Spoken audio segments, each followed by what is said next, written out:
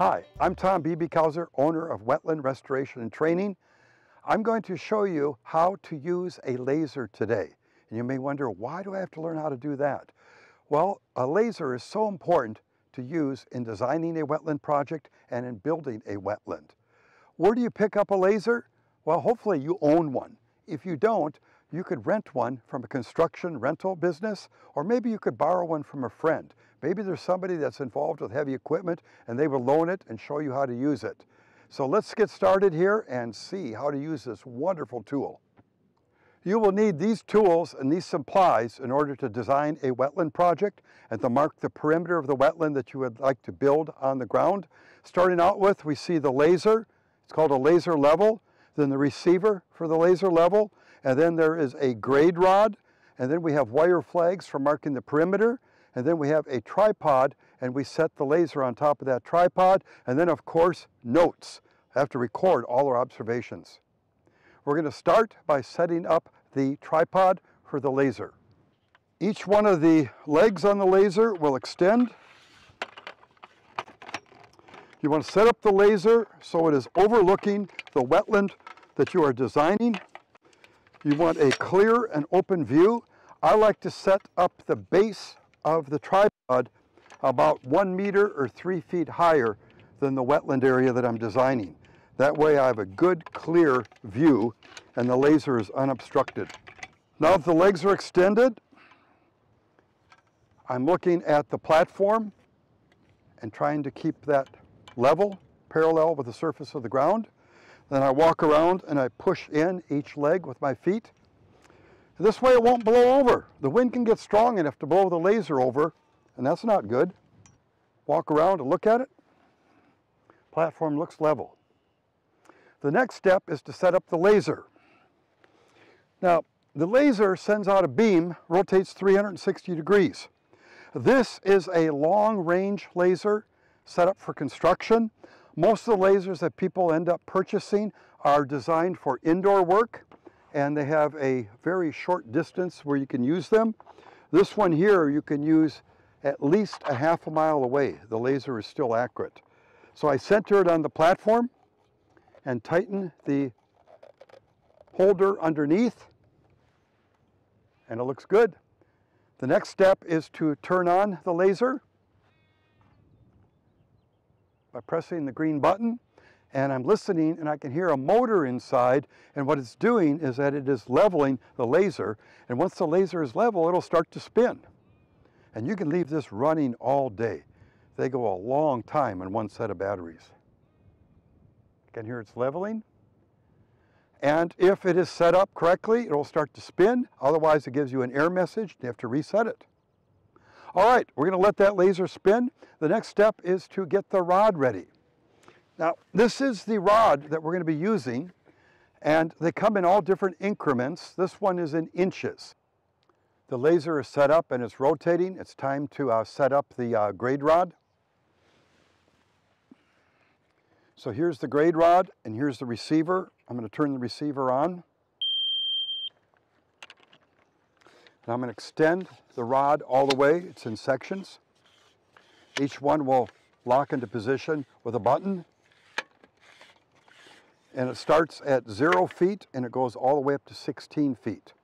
We're going to use the front scale on the rod, and to do that you have to open up the clamp on the laser and place it against the rod. Make sure that you aim it so that the laser will reach the receiver. Start lifting. And the receiver is beeping slow because I'm low. There's a solid tone when I'm in line with the laser. And then it beeps fast when I'm high. So I want it to be right in line. I want a flat line tone. I'm hearing that flat line tone, so I'm going to tighten the clamp on the receiver. And then I can turn it and read the number, and I see that is a 5 foot 8 inches. So we're reading a 5 foot 8 inches. What does that mean? That means that the laser beam is 5 foot 8 inches above the surface of the ground. So now what we can do is move around with this rod, and if we go on higher ground, if we walk on higher ground, we're going to read a lower number because the base of the rod is on higher ground. But if we go on lower ground, we're going to read a higher number because the rod is down lower. Now we're going to go to higher ground and take a reading, and after that we're going to go to lower ground and take a reading and show you how the numbers change. I've walked uphill. I'm going to take another reading with the laser receiver and the grade rod. And there I'm right in line with the signal. And I tighten it on the rod, and it is a 4 foot 8. So we have come uphill 1 foot. Interesting. When we were next to the laser, it was a 5 foot 8. I walked uphill, and now I'm reading a lower number of 4 foot 8. I went uphill 1 foot. What happens if I go downhill? Let's see what happens to our number. I'm going to find out what the reading will be if I go downhill. Start sliding the receiver up against the grade rod.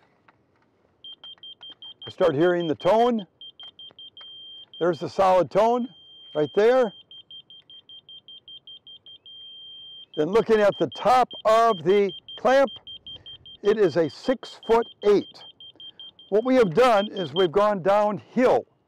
So our first reading was a 5.8. We went uphill 1 foot and it read a 4.8. Now I've gone downhill and I'm reading a 6.8. So the lower the ground, the higher the number.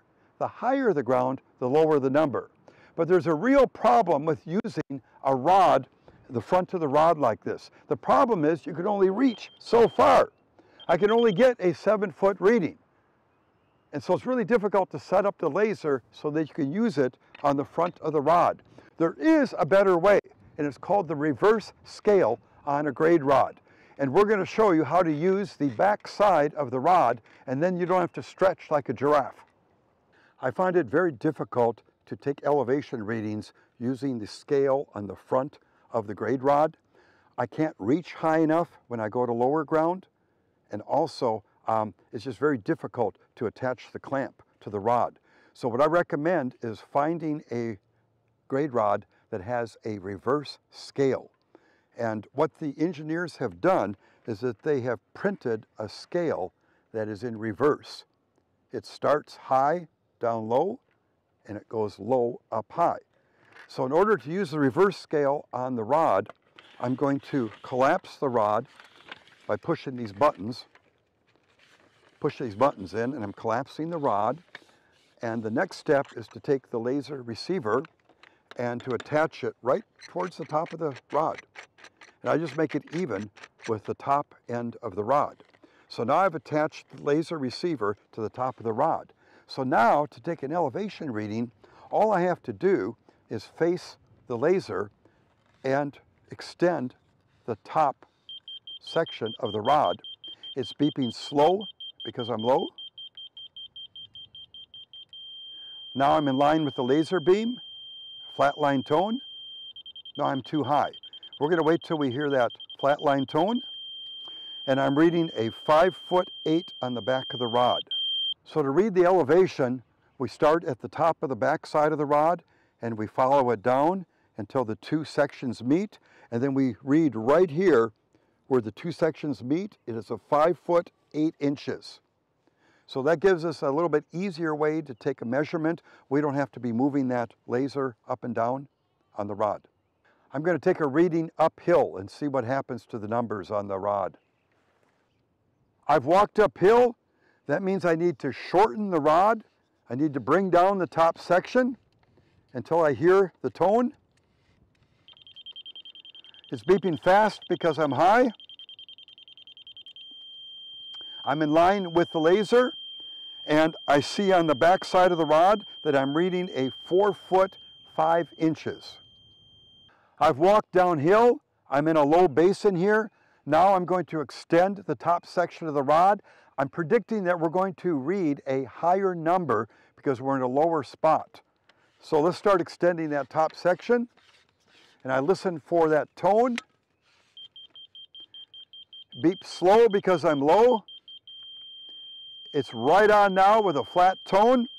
And looking at where the second section of rod connects with the third, I'm reading a 7 foot 9 inches. The laser receiver and the grade rod are very important tools to use in designing and building wetlands. In fact, I don't think you should build a wetland without having these tools. They're not difficult to use. I would suggest that you pick one of these up, rent one, borrow one, and then practice. And you'll find how easy it is to use this. The higher the number, the lower the ground. The lower the number, the higher the ground. It seems a little bit confusing, but it'll sink in pretty quick. This is Tom Biebighauser.